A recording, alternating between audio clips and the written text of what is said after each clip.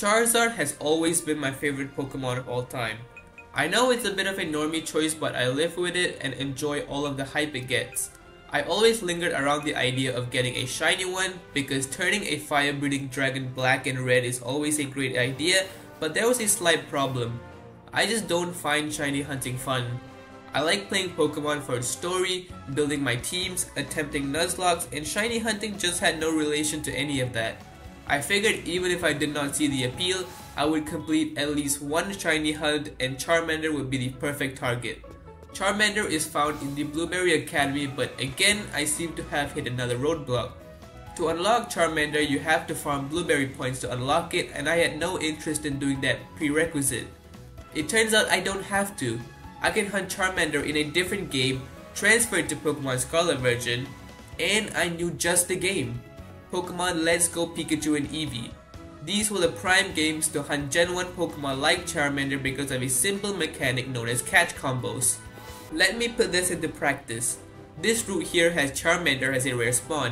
By catching Sandshrew 31 times in this area, the shiny odds for all the Pokemon that can spawn here have been increased to 1 in 341. Pretty low. On top of this, by having a lure active, the odds become even better, being 1 in 315. Those odds are incredible for shiny hunting. Having a catch combo active also has another benefit. It forces the rare Pokemon in this route to spawn, in this case being Charmander. This works because the rare spawns are based on an entirely different encounter table. By encountering and running away from these Charmander, you can force another Charmander to spawn.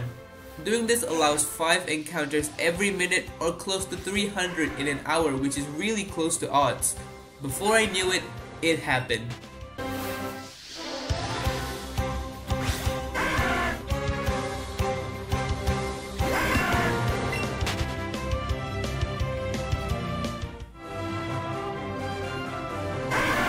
Oh! Oh! Is that there? It's right there. Oh my god. Let's go. That was quick actually. That's like 30 minutes. That was quick. Okay, nice shiny Charmander. Okay, that was fun. Let's catch it real quick. Hopefully this thing doesn't run on me or whatever. And let's hopefully. Oh no. Oh no. Please catch. Excellent throw, let's go. Haven't played these games in a while, so I don't know if those are easy to come by or not. You caught a Charmander. There we go. And the hunt is complete. It only took about 20 minutes to create the catch combo, mainly because I accidentally messed up on my first catch combo, and a further 40 minutes to find the shiny Charmander. I named it Lizardon after its Japanese name and transferred it to Pokemon Scarlet via Pokemon Home. With that, it was time to evolve it. Charmander and Charmeleon, in my opinion, have an underwhelming shiny, being a slightly lighter orange, but if it was to get Charizard, it was well worth it. And here we have my Charmeleon evolving into the Charizard, and it's glowing alright in the tall grass. And there we go, shiny Charizard. It looks super cool. One of the main reasons I brought it to Pokemon Scarlet instead of Let's Go or Sword is because it looks a lot sharper. In Pokemon Scarlet, I think they changed the 3D model, which is why I brought it here. It looks so much cooler, and as I said prior, a black dragon with red wings is always gonna look cool. And honestly, I'm really glad I did this. Not really a shiny hunter, but I'm really glad I did this as my first hunt.